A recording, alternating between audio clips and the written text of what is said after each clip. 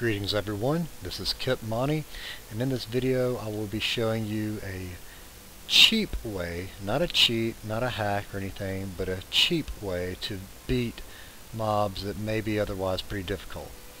So I'm in Glenumbra, I'm pretty close to the starting area, just right here. It's the main town of Daggerfall, and I found this named mob. So if you're level 5 or 6, this dude can be pretty rough solo.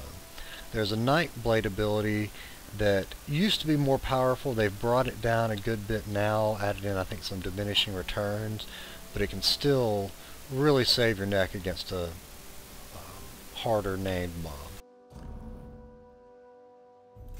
So this ability is the second ability in the siphoning skill line called Prolonged Suffering, or at least it morphs to Prolonged Suffering. I don't remember the basics, the basic name, but here it is in its morphed form, cast time of 1.5 seconds.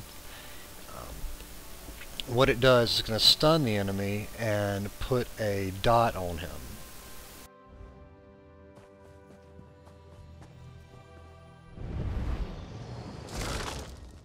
So if you're in a tight spot, you can tap that on him, back up, let some of your abilities, your mana, magicka and stamina and all regen a little bit, gives you some distance.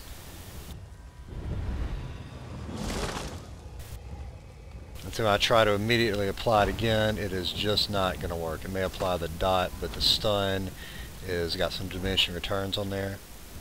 It used to be you could just chain stun them.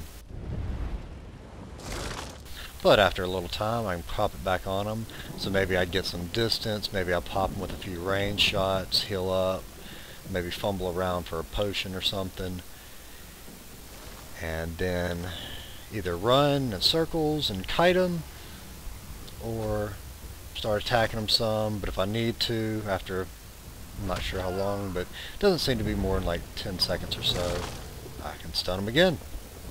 So that's it. That's what I wanted to show you guys. Prolonged Suffering, great little ability for starting out as a Nightblade, especially early on in games you're trying to clear some of these named mobs solo. Also, when you're at these named mobs, look around, there's probably going to be a lore book somewhere nearby. Die. So when I try to jump into the game